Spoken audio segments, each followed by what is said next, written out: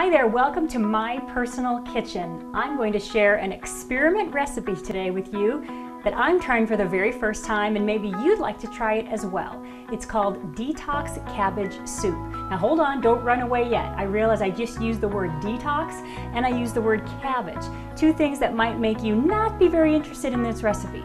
However, if you take a moment and research the value of cruciferous vegetables, cabbage being one of those, then you might be interested in trying this cabbage soup.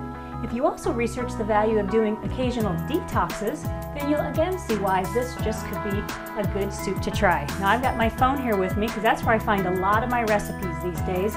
And this particular recipe comes to us from wisemindhealthybody.com. Here's the ingredients that we're going to use. 4 cups of cut cabbage, 1 cup of chicken. This was left over from a roasted chicken that we had in the house. 3 celery stalks cut up. Bone broth. This is our personal bone broth that we've made in our house. The recipe calls for 2 to 2.5 cups. I have a tendency to go a little bit over when I make my soups.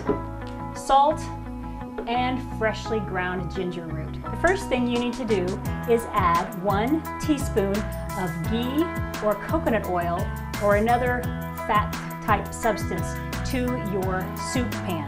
After you've melted that, the next thing you want to do is add the cabbage and then add the celery.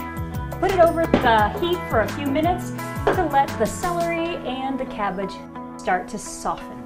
So by now, the celery and the cabbage are a little bit more clear in color. They're not completely cooked, but they aren't as crisp as they were before. Typically, the rest of these steps would be done right over your stovetop, but for just the sake of this video, I moved it right back over here to this side of my kitchen. I forgot to mention garlic when I was telling you the ingredients. You need 2 cloves of garlic, and then you're gonna, I just got garlic in my eye. Woohoo! That you don't wanna do. Whoa, that's an Andy Lynch type thing. I'm gonna make it, I'm gonna be okay.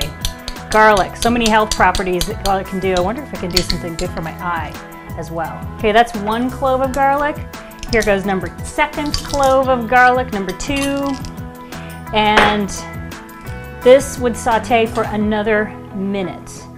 It's time to add in the ginger, which I grated.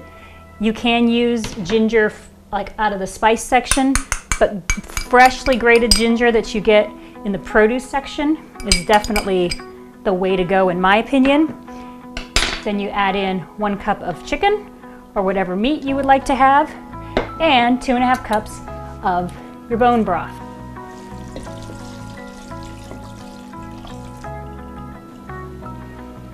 Heat this all over the stove until you are pleased with the denseness of the vegetables. You can add cilantro through it. You can add more spices if needed. Serve immediately. So how did it turn out? I asked my daughter Grace and her friend Eden to give it their test.